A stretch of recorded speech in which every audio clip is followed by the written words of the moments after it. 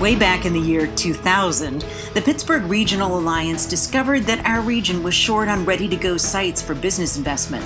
So the Allegheny Conference worked with the Commonwealth of Pennsylvania to create a blueprint to address the issue.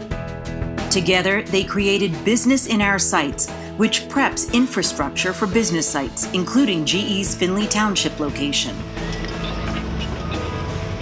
Next, the region had to put itself on the investment map.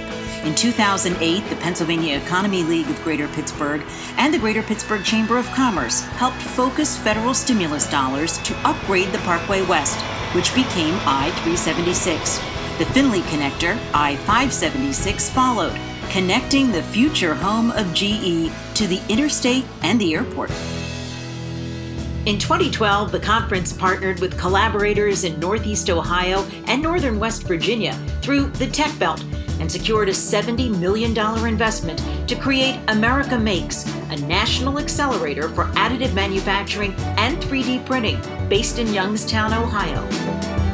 All along the way, our region leveraged its intellectual capital, the research powerhouses at Carnegie Mellon and Pitt, and the 34 colleges and universities that surround them to drive innovation in manufacturing technologies and to educate people with the skills to make it all work.